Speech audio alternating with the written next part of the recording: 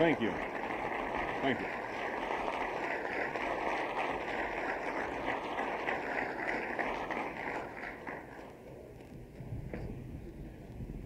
Ladies and gentlemen, if we could have your attention for just a couple of more minutes. We've just had some really great timing, and we have just one more speaker for you. I'd like to introduce to you a friend, a new acquaintance that I've made who I cherish as a friend. This gentleman sat with us as we visited with the President a week ago, and he sat there representing the Department of Agriculture.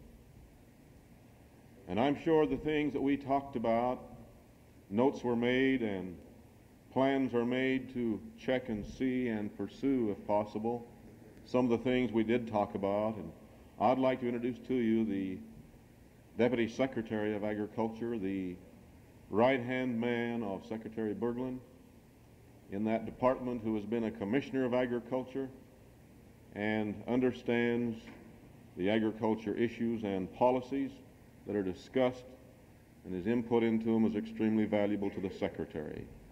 Jim Williams. Jim?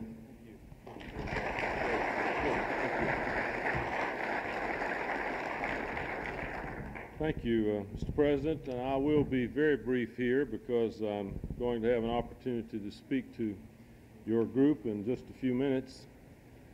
But I did participate last week and had an opportunity to not just hear from your president, but from all those that were there representing you, and each had an opportunity to respond to the direct question from the president, what do you personally have on your mind, and what would you like to share with me here today? And from that, I made notes and have briefed the Secretary on each of the people who commented and what their comments were all about. It's just one more opportunity for making input at a time when we are going public with the structured dialogue. The Secretary would be here tonight instead of me, except that he's in Spokane, Washington, holding the, I believe, 8th of the all-day hearings that are being held all across the country.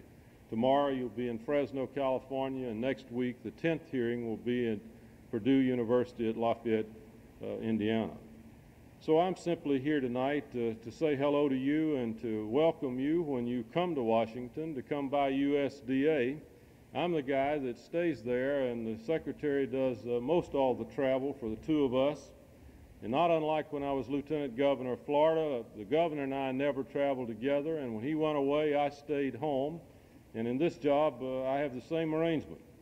One of us is in Washington at all times, and the exception is my being here tonight and catching an early morning flight back to Washington in the morning.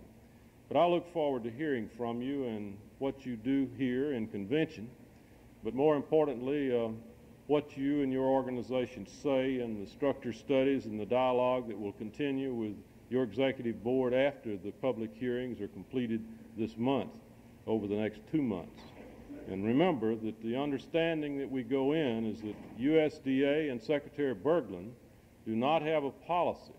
If it's not broke, let's don't fix it.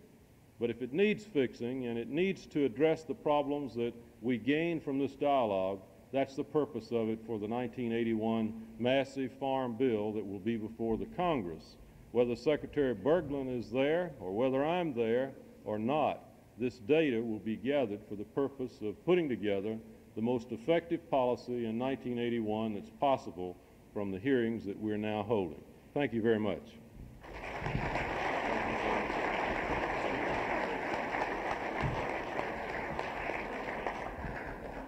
We certainly appreciate Mr. Williams stopping in for a few minutes here at our meeting. I was told to expect him, and I was very glad to see him walk in that door when he did, because I can't sing or dance. I've got a whole long list of notes of things that I thought should be said at the end, but then I started crossing them off, and the only thing left was, thank you, we'll see you over at the next meeting.